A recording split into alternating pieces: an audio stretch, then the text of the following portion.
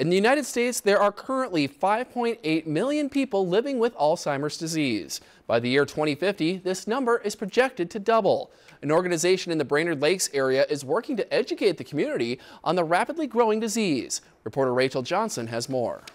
Llama has talked about, do we want to do... According to the Alzheimer's Association, every 65 seconds, someone in the United States develops Alzheimer's disease. About 10 years ago, they recognized that this was going to be really nearing epidemic proportions by 2020, 2025. So we're recognizing that this is a growing occurrence. A group based out of Brainerd, the Lakes Area Memory Awareness Advocates, is working to educate the community and provide resources for those impacted by the common disease. Llama is a nonprofit organization in the Brainerd Lakes area, and it's made up of a bunch of different volunteers, both professional and non-professional, that come together once a month to really talk about how can we make the Brainerd Lakes area more dementia friendly. Llama was founded 10 years ago when a group of individuals came together to try and combat the lack of dementia awareness in the Brainerd Lakes area. And it started with us recognizing that the public doesn't know what to do with dementia. We just saw the need. There was a need for it, and that's how it started. Llama works to educate the community in a variety of ways, from support groups and classes to an annual educational forum. Our long-term goal would be to keep growing for sure and to make this community dementia aware,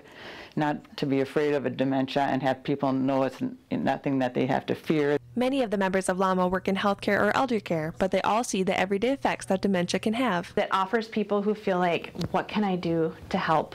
What can I do for this illness? It's an opportunity to get together and recognize that we can be advocates, because that's right in our name. Llama hopes to keep growing in the future and furthering the group's mission. It's so important to just not be afraid to talk about it, but to get out there, reach out to other people and get some information, and just know that you're not alone. Reporting from Brainerd, Rachel Johnson, Lakeland News. The Lakes Area Memory Awareness Advocates are holding their annual community forum on May 14th at Lutheran Church of the Cross in Nisswa. The event is free and open to the public. If you enjoyed this segment of Lakeland News, please consider making a tax-deductible contribution to Lakeland PBS.